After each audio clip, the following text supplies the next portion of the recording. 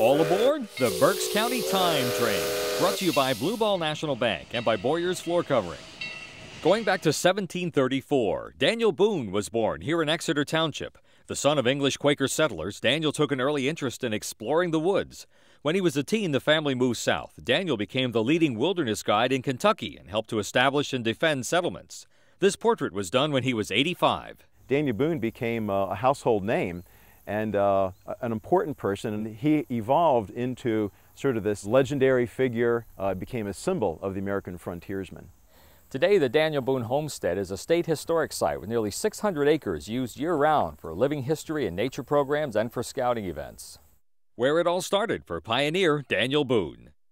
I'm Mike Reinert on the Berks County Time Train, brought to you by Blue Ball National Bank. Keep your eye on the ball.